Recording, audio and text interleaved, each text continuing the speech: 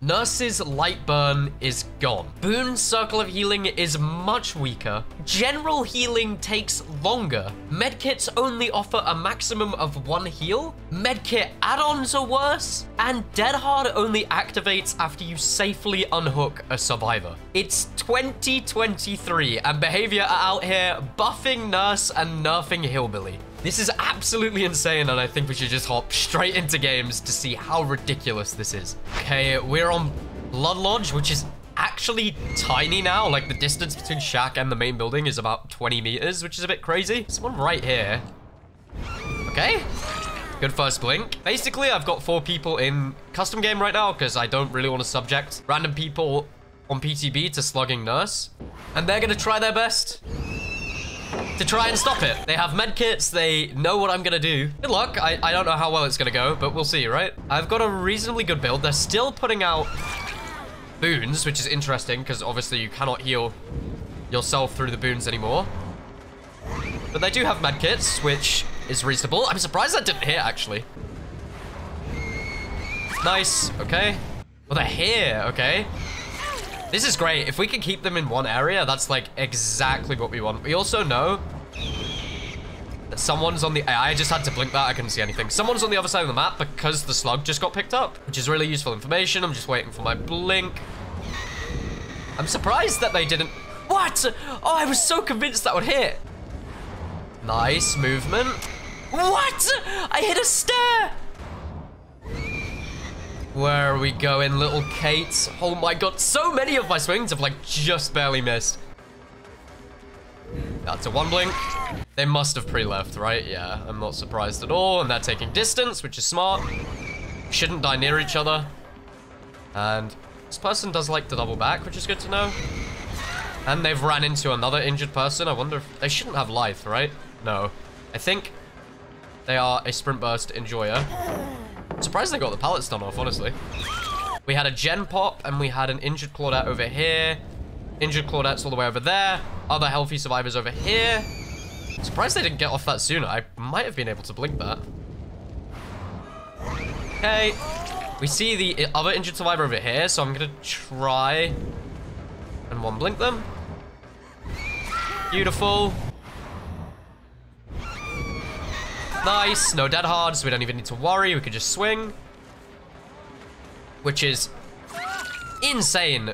They did a gen. Okay, well, if one of these people doesn't have Unbreakable, that was the most questionable decision I've ever seen in my life. So I would hope, for the Kate's sake, that one of them has Unbreakable. Yep, they do. Okay. No surprises there.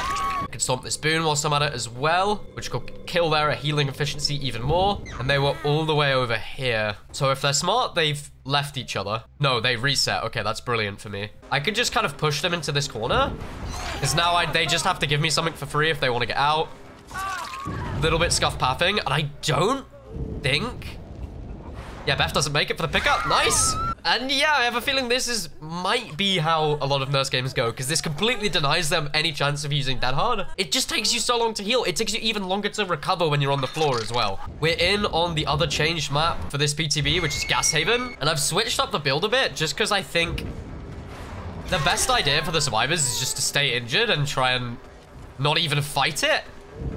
So I want to punish them for doing that by putting on Fearmonger, which means they're not going to be able to get off their gens in time. And also, they're not going to be using Dead Hard. So most likely they'll be using Sprint Burst. And if they can't Sprint Burst off a gen, that is brilliant. Someone going for save. I saw the top of their head.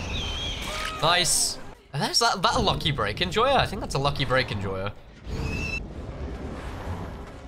Oh, my blink went nowhere, it feels like. But that's okay. The hitbox is on the new map, so always going to be a little bit scuffed. It's a pretty constant thing for Dead by Daylight. You should never expect a map to come out and it to be completely playable for us, because that is not going to happen. And now we've got 2 left. And we do know a point... Oh, I was about to say we do know a point of interest, because it's this gen over here. This just feels like they're so powerless. Like, what can they do? Ooh, good flashbang. Could still land that, though. And the Kate healed, which means that they weren't doing anything for at least a pretty sizable amount of time. Okay, there we go. And they have to heal for so long because the recovery time is so bad. Oh my god. I'm genuinely intrigued, like, if we give them, like, 4 syringes, 4 medkits, what happens? Because this feels crazy. I hope they have an unbreakable in the cards.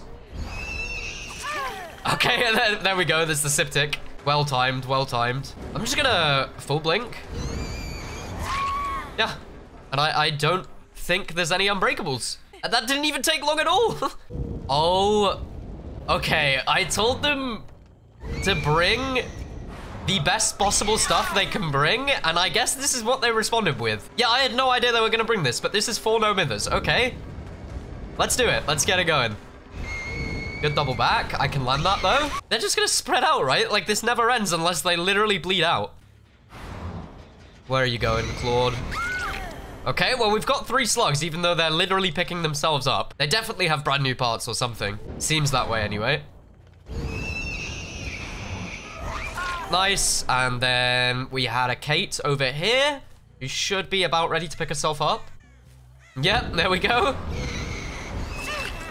Oh, Soul Guard. Interesting, okay. The Soul Guard must have just run out on Felix, or he didn't have it. I don't know what to do here. Am I playing for a bleed out? Like, well, almost landed on the Claudette, okay. This is an interesting one. Oh my god, I thought I could catch that just. She is completely silent with no mither, actually. I don't know if she has, like, no mither or Iron Will. She is really, really quiet. It might also just be that Nurse's chase music is really loud.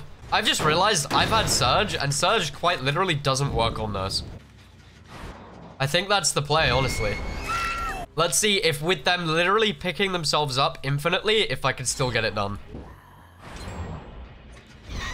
Oh, I thought I could land that.